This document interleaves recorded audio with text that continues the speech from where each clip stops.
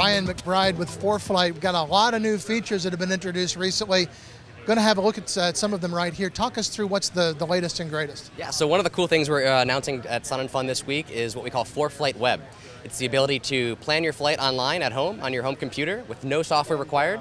Look at weather, look at METARs, TAFs, all that good stuff. Everything you expect in ForeFlight on your home computer. Plan a route, save it, it syncs automatically to your iPad. So now you can go plan your route at home, grab your iPad and go fly. I can show you how it works. All right, let's go. So you can go log into ForeFlight.com. Once you're logged in, you see all the things you expect in ForeFlight. So right now we're looking at a VFR chart of Florida. I can go into my layer panel here and change that. So for example, I could look at maybe an IFR low chart. It's as simple as one click. We're also looking at a couple different weather layers. So right now we're looking at some radar, we're looking at some flight category rules. I can zoom in here and we can see a couple things.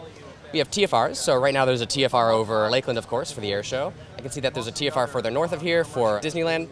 And we also have a great new route planning feature built into ForeFlight as well, so I'll show you how that works. So say we're going to plan a route.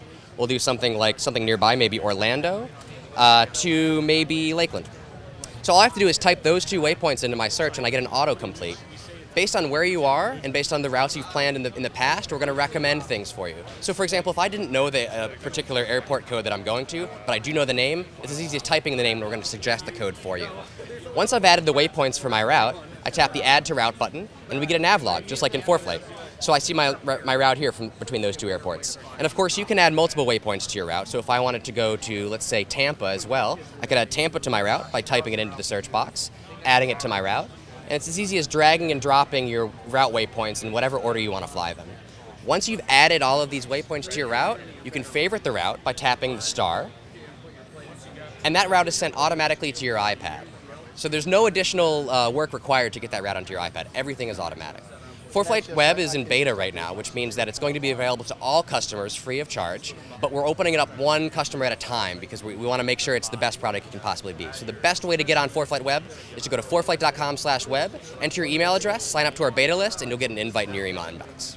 Well, great, Ryan. Well, thanks for taking some time to show us what's new in ForeFlight. Thank you.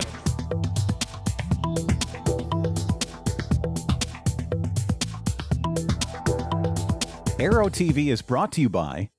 Explore no limits flying in the newly FAA-certified Sea Ray Elite Amphibious LSA. Progressive Aerodyne Sea Ray Elite with a Rotax 914 turbocharged engine is equally at home on the ground, in the air, or on the water. Check it out at www.searay.com. Now certified, Aspen Avionics single-band ADS-B ATX-100 and ATX-100G transceivers are the next-gen ADS-B solution that provides the features pilots need while keeping flyaway costs low. Check it out now at aspenavionics.com.